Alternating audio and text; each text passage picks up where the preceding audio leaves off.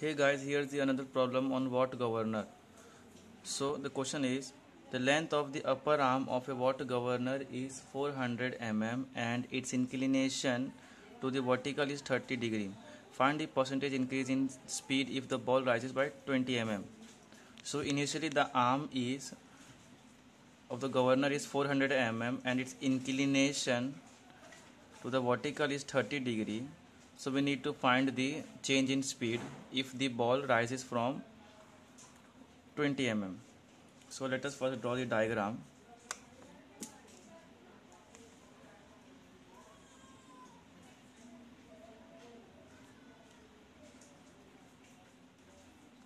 So it has been said the arm is 400 mm and to the vertical it is 30 degree. So this is the height, initial height, and this is the R, and this is the ball itself A and the O. So we can write height of governor, that is H as H equals to OA cos 30, OA cos 30, that is OA equals to 400 and cos 30, that is H equals to 364 mm, and also the R can be written as R equals to OA sin 30, where OA is 400 mm. So R equals to 200 mm. So now we know that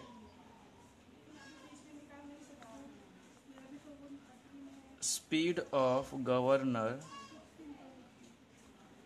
or watt governor is given as n equals to root of 895 upon h.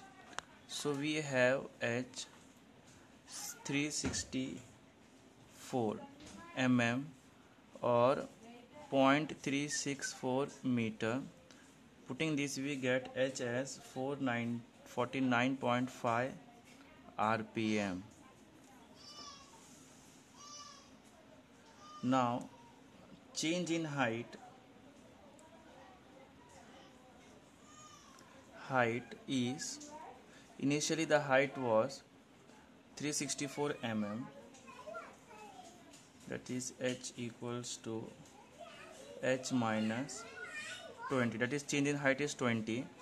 So we have h equals to 364 mm minus 20 mm, that is 344 mm. Now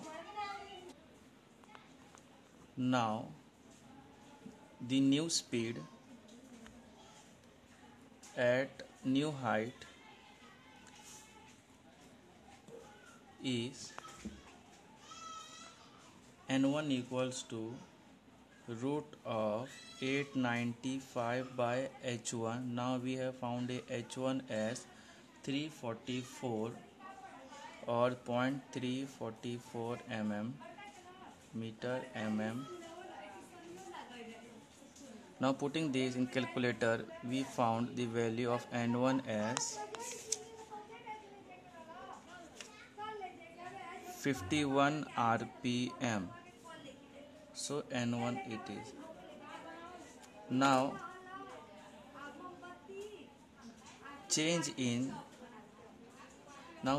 in speed can be n1 minus n initial into 100 upon n1